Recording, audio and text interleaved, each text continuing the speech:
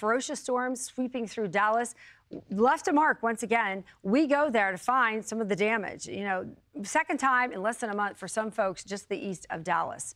Large hail, but also wind. And that wind damage is where we go for Fox Weather's Brandy Campbell. She was there during the storms, and now you've been able to look at what some of the devastating situations left behind for especially some businesses here in the area. Plus, the winds have been relentless in the Dallas area this morning, Brandy.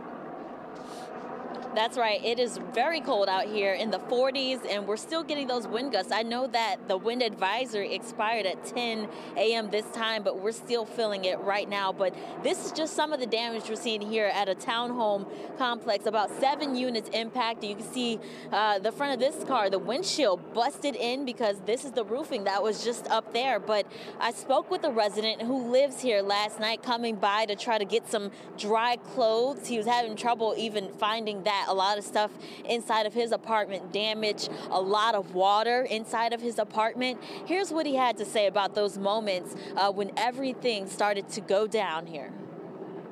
I went outside and I watched the sky, and I said, oh man, I saw the tornado, and I'm run to my shelter, and just I hear like a lot of noises, and I see the roof blowing and everything. And I'm scared, and I said, oh man, what am I gonna do? Just I went to my shelter on the restroom.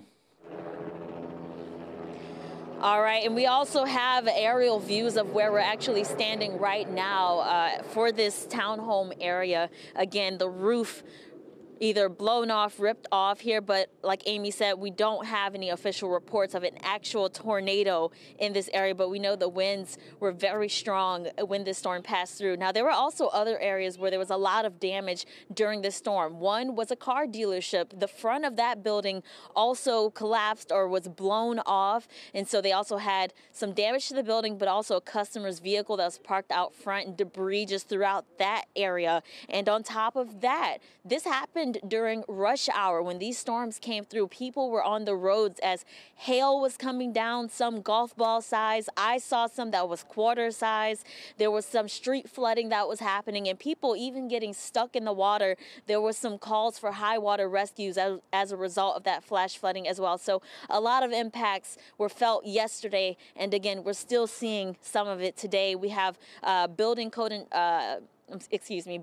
people here checking on the residents as I speak right now, just to make sure they're good and have a place provided for them to stay, because again, they have a lot of water intrusion here and the elements they're exposed to it with the roof ripped off. Guys?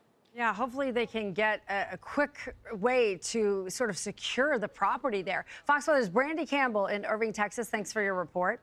I'm Amy Freeze. Welcome to Fox Weather's YouTube page. We have more great videos on the way, so make sure to subscribe to stay updated on all things weather.